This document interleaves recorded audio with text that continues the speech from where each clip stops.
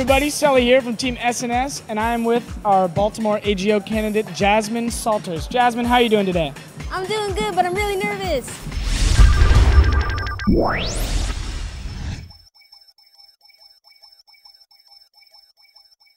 I've been watching anime and, reading manga since I was around 5 or 6 years old. I started with Hamtaro and I went on to Inuyasha and just kept going on to more and more things. And my second reason is I've planned anime all the way in the future. I plan to make my own show, make my own novels, and well, I also plan to become a math teacher, but that's not part of this.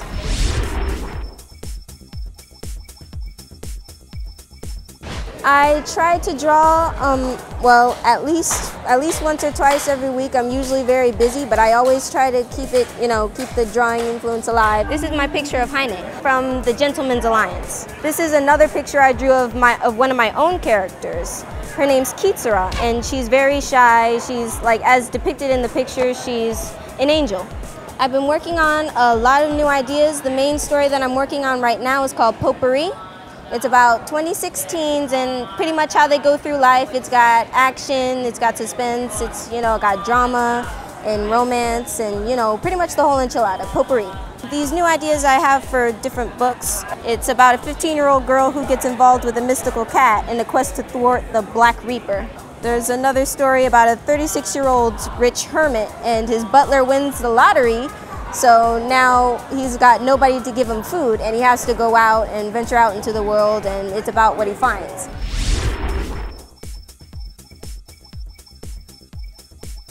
I noticed you have 2 dolls in your hand. Can you tell us a little bit about those? Yeah, I made them myself. This is Usane-kun and this is Groucho-san. Usane, he's like a little boy, a little kid. And Groucho, he's older and he's pretty mean, so watch out for him if you ever run to him in a dark alley. Also, I noticed these ears you made as well. These ears also took quite a bit of work. I had to sew them and staple them onto this hairpiece here. Wow. I had to actually make fabric around the hairpiece so I could sew it on. Thank you very much, Jasmine. You have a great time at Otakon.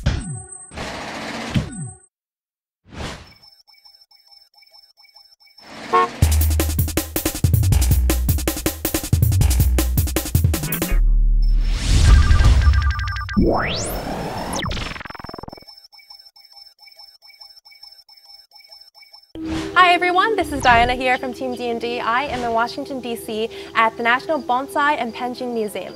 I am here with Mr. Aaron Packard. He is the assistant curator of the Bonsai and Pension Museum. So Aaron, can you tell me a little about bonsai? Sure. Actually, the first thing is it's pronounced bonsai, not bonsai. Many people, I'm sorry. That's all right. Many people have heard from the Karate Kid movies about bonsai, but it's actually bonsai, which means a tree in a pot or a container. Bonsai. Bonsai. Can you tell me a little about the history of the museum, how it got started? Sure. The Bonsai Museum actually began with a gift from the people of Japan to the United States in 1976 for the US bicentennial. Was that the first time that bonsai had ever come to North America?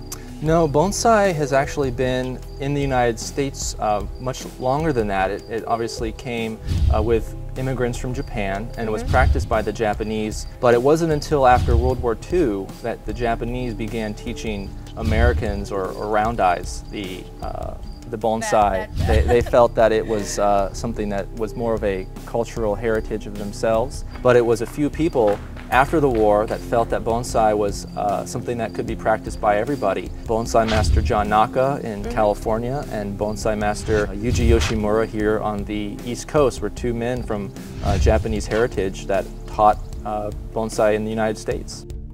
How did you get the tiny trees? We actually do several things to keep them small. We prune them. So you have to keep them small. We actually have to keep them small because these are normal trees, so if you were to stop their training, is what we call it, they would then get bigger and bigger. So we prune them with scissors. We also, by growing them in a pot, it helps to limit the amount of space the roots grow. And then we also take wire and we'll wrap it around branches to help give the tree an interesting shape or curves to the branch. And all of that together helps to keep the tree small and looking a certain way. People get very into bonsai. People can have hundreds of trees in their own collection. Oh my God. They spend all at the same time. Countless hours maintaining their trees and learning about them, and get very involved in the proper way of caring for their trees, which can foster some very lively discussions about the right way of growing bonsai. And some people are very dedicated to the traditional aspects of the Japanese heritage of bonsai, and feel that sounds really familiar. if it's not the Japanese way of doing it, that it's not the correct way of doing it. But then there are other people who feel that that's not correct, that they feel that because it's an art form, people can use that art form and be creative in it. So it's not really limited to one group, but you can either be very, very into it, or you can just have a few trees and still enjoy bonsai. So thank you so much, Aaron, for being here with me and talking to me about bonsai. My pleasure. Bonsai, yes? Bonsai, yes. You got it right.